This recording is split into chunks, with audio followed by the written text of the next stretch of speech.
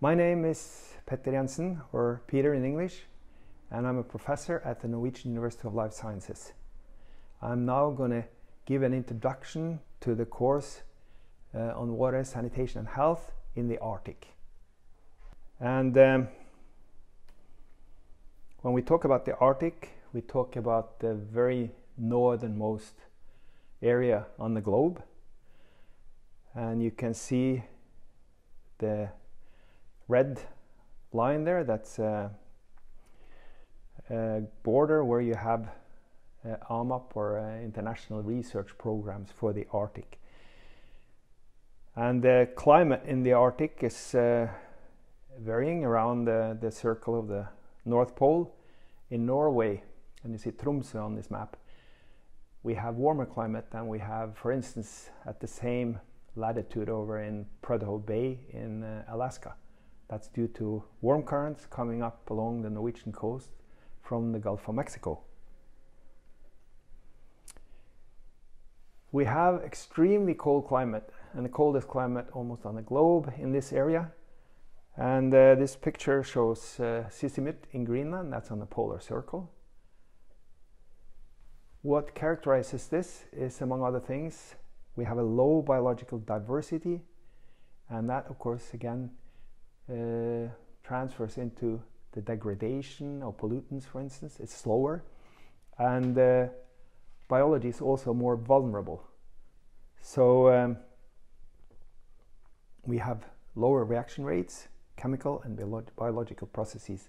So we have to be especially careful what we do up here. We do have global warming, and this is mean annual temperatures on the globe, and they are going up, as this curves from Svalbard, the island north of Norway, shows. And particularly in the last years, it has been accelerating. This is quite alarming because the ice cap is retreating, it's becoming smaller. Although we had an expansion again this last winter, that's part of the general variations in nature. This may be a correct picture some years into the future. I hope not, but we do see very large changes, especially in the north. It's more evident there than it's further south. So what is the problem when we discharge wastewater in these areas? It's few people, it's huge oceans, so is it a problem? For instance, Greenland, the world's biggest island, it has an ice-free area that equals the land of Norway, the area of Norway. And in Greenland, it's only 55,000 people. In Norway, it's 5.5 million, and we are sparsely populated. So, what is the problem? I mean, it's so few people. If we discharge directly into the sea, as many people do today and have been doing also in Norway, does it matter? The city of Tromsø has 75,000 people. It's at 69 degrees north. They only have mechanical treatment. And it has been shown that, for instance, pharmaceutical residues, organic chemicals that act as endocrine disruptors have affected sea organisms outside Tromsø. And this is also shown elsewhere in the world. So we have to be careful with some of our discharges. Maybe the nutrients like phosphorus, nitrogen, and of course the organic matter and suspended solids that are the normal constituents that we remove from wastewater, maybe that doesn't matter so much up here because the oceans are so big and the people aren't very many. But when it comes to, well, particles, they may contain antibiotic resistant microorganisms attached to them, or we can have organic micropollutants that is coming from our personal care products, it's coming from pharmaceutical residues and their metabolites that go into the sewer. some years back, there was a warning on this popular spread that we have on bread in Norway. It's still for sale. It's very good, made from cod liver and cod roe. I like it a lot. But it was a warning not to be consumed by pregnant women. And that was because of the contaminants, PCBs and other organic micropollutants. But after some time, the warning was taken away, and I've heard it was considered that the advantages of having a lot of omega-3 and other good constituents was outweighing the negative side of having the chemicals. My colleague Roland Kallenborn is working on pollutants in the north, and he tells me that if you, for instance, analyzed the fat of a polar bear, whale wrasse, mink, or the whales, it's minke whale, the carnivores, it's you find all kind of different organic chemicals at sometimes alarming levels. And I've also heard that the polar bears are having some reproductive problems.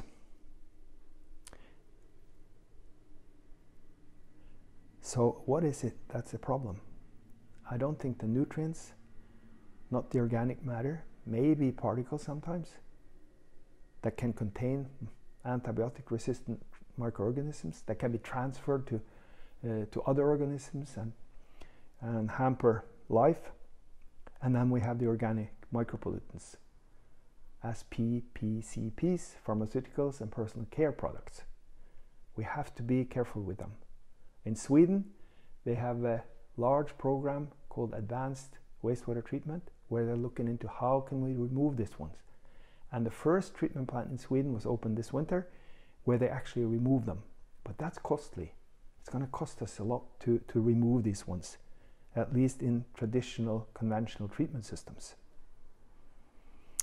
We also face other challenges. Many poor communities are found in Greenland and in Alaska, northern Canada and Russia especially. They don't have the normal standard of toilets. They might have a so-called honey bucket inside the home where they collect all their excreta in a bucket lined with a plastic bag. It smells. It also poses health risk to have all these feces in your home, and it also affects their dignity. They don't feel proud of having such a toilet. They would like to have something that doesn't smell, and that's better from a health perspective. It's very expensive to build sewers in these areas.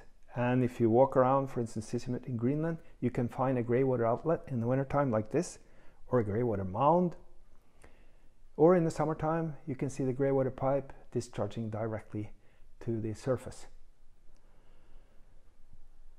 So, lack of good water and sanitary systems in the north cause health problems. That's been shown by many scientists. And we need to find systems that are both affordable and that can solve the problems. And that's a huge challenge. Are the current systems good? In Canada, they use ponds. And this is a sewage lagoon in Baffin Island. In Sisimiut, this is excreta discharged directly into the sea without any treatment. You might see an eider duck there. Here it is. And that's eating from these things. The animals, the fish, they like to be there. And you can shoot a lot of eider ducks there. And I ate eider ducks when I was in Greenland last time.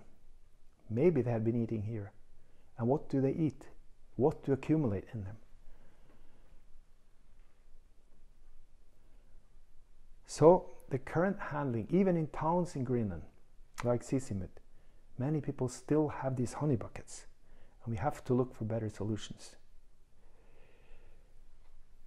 But it's costly, as I said. And sewerage is up to $160,000 per home in certain areas in northern Alaska. And if you are going to build sewer pipes, they need to be insulated. You need a heating cable. Maybe you have to return pump them. And the cost given here for Canada, 6,000 Canadian dollars per meter. That's huge costs. So the centralized systems are very costly. We have many examples of that. Here you see a wastewater pipe in Sisimiut, Greenland, above ground, to avoid it being hampered by the permafrost. So if we look at centralized systems like we have further south, the collection system stands for up to 90% of the cost. Treatment is 10 to 30. I would think up in the north that the collection system would be more than 90 maybe. And of course treatment might be expensive too. So maybe it's an idea to think about, can we do this decentralized? Can we avoid this extreme cost of the piping of both water and sewerage? And have decentralized systems, decentralized treatment. That's what I'm going to talk about later in this lecture a little bit, and later in the course we are giving. And I'm going to look at infiltration systems and wetlands, ponds and lagoons, so-called natural systems, and source separation. Conventional systems I will not cover in this lecture, others will cover that. But I will cover the infiltration, constructed wetlands, ponds, natural systems, and source separation. What is source separation? That is that we take the excreta and we handle that separate from the rest of the water that we call grey water. If we do that, we can also recycle. We can take the excreta, we can mix it with organic household waste, we can produce fertilizer, bioenergy, and subsequent it goes back and gives us food. We can also more easily treat grey water back to usable water because it doesn't have all these constituents of not as much pathogens and so on. And if you look at the content, urine is the most nutrient-rich fraction, the blue in the picture. The brown is the feces, and the yellow is the grey water. The grey water doesn't contain much nutrients. And if we look at volume, the column to the right, are excreta.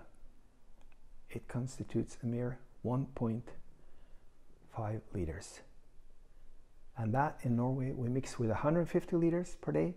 So that means in 1% of the wastewater we have more than 80% of what I call resources or nutrients that we can recycle.